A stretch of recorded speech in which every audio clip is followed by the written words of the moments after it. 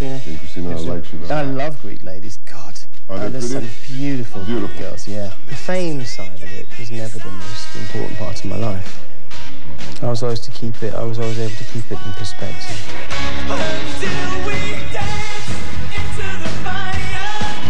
Το Superstar βρίσκεται στο Λονδίνο, στη μέκα της μουσικής σκηνής.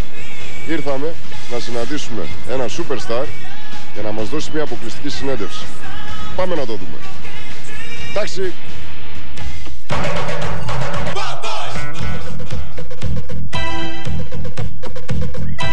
First of all, I would like to thank you very, very much on behalf of Superstar, which is the show that I'm hosting, and on behalf of Star Channel for receiving us today and having us over with your hospitality and all that nice stuff. And I'll go straight into it and tell you, and you know. So let me say Yasu.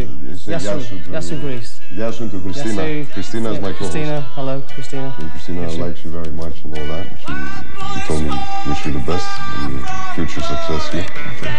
So first of all, I'd like to talk about the 80s. Right.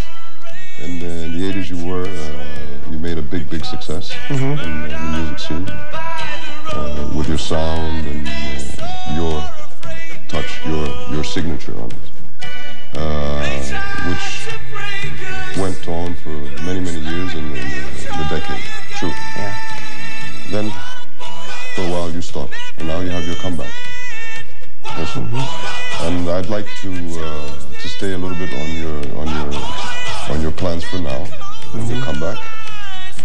What is it? Can I just put you straight on something? Yeah, go ahead. Well, the fact is that we didn't have a break. You didn't? Not me personally. The band, we lost 2 members in '85. Andy Taylor and Roger Taylor, the drummer. Andy Taylor played guitar. They both left the group in '85. And it was getting the band back together in 2001. How do you see it now? How is it Duran Duran doing its move now for the future? What are your plans, for example? Well, we released our first album since the reunion, Astronaut, in 2004. We've been touring non-stop since that happened, and we were touring before that as well. The project has been on the road for 2 years, really. And we've finished that project. We finished in August. We played our last shows of the Astronaut tour. We played in Japan. Took 2 weeks off, 3 weeks off, and we reconvened in San Francisco, where we started to write new songs for the next Duran Duran album. You're having a strong comeback. Yeah. I would say. Well, we played. I mean, since in those 2 years of touring, we played something like 180 shows. It's a lot. It's a lot. It's a lot. It's a real lot.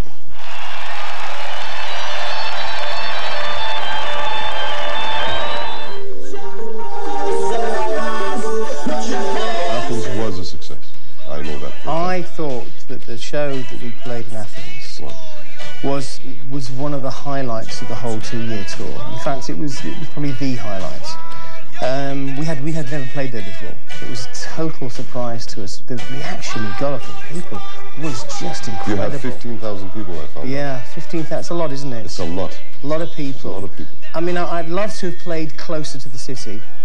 You would have preferred. I would have liked to have, because I think more people would have come, because it is a long way out, isn't it? Yes, you're right. It's quite a distance. As we found on our way back. Yes, as we both found on our way back. Yeah. But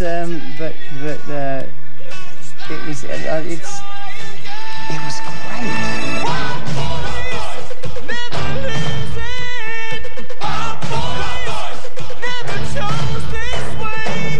You find that you have the same following as you did from the past when you were all together in the 80s? Is it the same kind of thing? Well, I think some of the recognizing you as much? Some of the people are the same. Some of the people are the same. Some of the people are the same people, and they've grown up in the same way we've grown up, you know. And some of the ones, I mean, there are faces you see in the crowd who you recognise from literally from 25 years ago. The older crowd, and she's still there. She's still in the front row. She's she's still screaming her head off, you know. What we've noticed is we get quite a lot of guys come to the concerts now who wouldn't have been seen dead at a Duran Duran concert in 1982, because in 1982 we were a girls' band. You know, we were considered to be a girls' band, and guys didn't come and see us. Yeah. Guys came to pick girls up, because if you wanted to go somewhere which was full of women, a Duran Duran concert was a pretty good bet, you know. So we had that. But a lot of guys come now, I think, who maybe bought the records or quietly, like Duran Duran, didn't make a big noise about it, and they didn't want to go up front. But now there's nothing. Now there's no anxiety or embarrassment attached to coming to see the band. Right. A lot of people, I think, who didn't see us the first time round, who got into the band, who come to see us.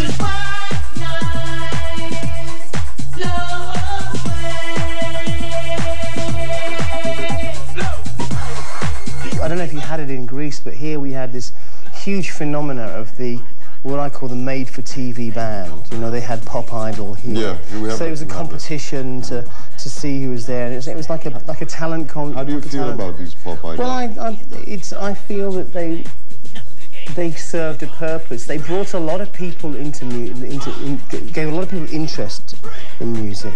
But it was a lot of grannies and a lot of kids and mums and dads. Do you think it's a misleading issue to put people through this? I think what it did was it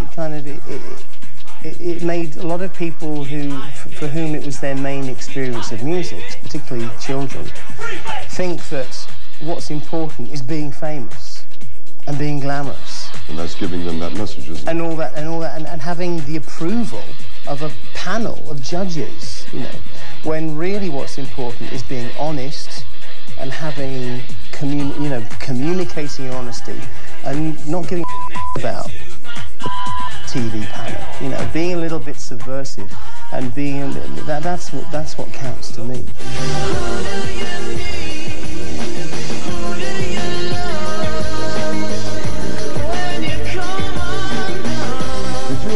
Now talking about ladies, did you ever have any difficulties with fans, like harassing you in your career or stuff like that? Because we hear of that in rock bands. Nothing I couldn't deal with. Nothing you couldn't deal with. Normal stuff. You know, I'm a big guy and I'm not really scared of very many things. You know. I mean, if people hang outside the street, I go and talk to them. Right. And I say, hey, it's not cool. You know, this is my home. I live here and. It's my one refuge. I don't want to have an audience every time I go out to buy a pint of milk from the corner shop. Do you have any good friends from other bands? From other bands? Yeah. That are very big? Oh, yeah. Well, my best friend. Who's your best friend, for example? Well, my best friend was Michael Hutchence. Michael Hutchence? Yeah. God bless him. God bless him. Who died tragically, very sadly. And. Yeah, he was my best friend. People's in the roadside tell of suffering and grief. Fear today, forgot tomorrow.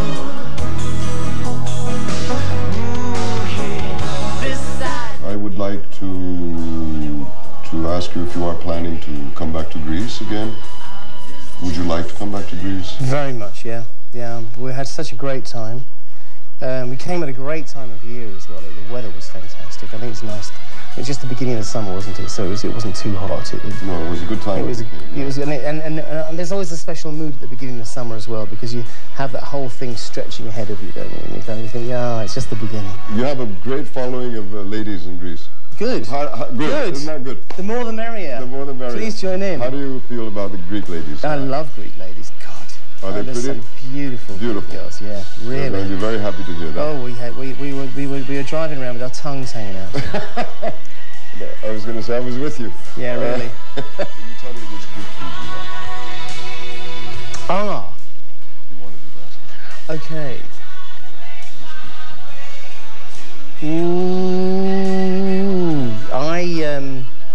I love that octopus that's marinated and dried in the sun. Kapoli. Yeah. Kapoli chipo. And I really do like ouzo. And but what else do I like? Oh, there's lots of really good. I like Souvlakia. Souvlakia. I like Retsina, but I'm English.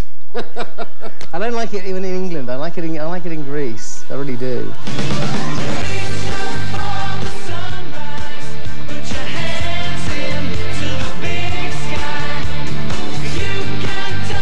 How are you planning to go on for the next few years, so to speak? Well, the next. What are your plans for a strategy, so to speak? It's very simple, actually. I mean, it's always pretty simple. No matter, people have these big kind of plans and ideas and things, and basically what you've got to do is get a record on the radio and into people's homes. That's what really counts.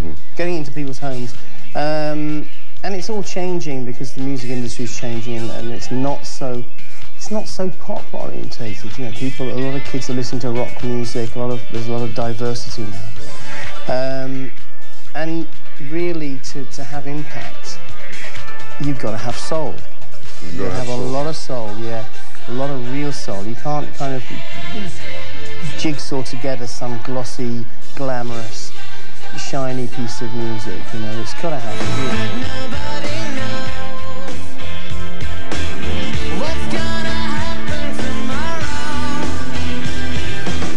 We wish you the best.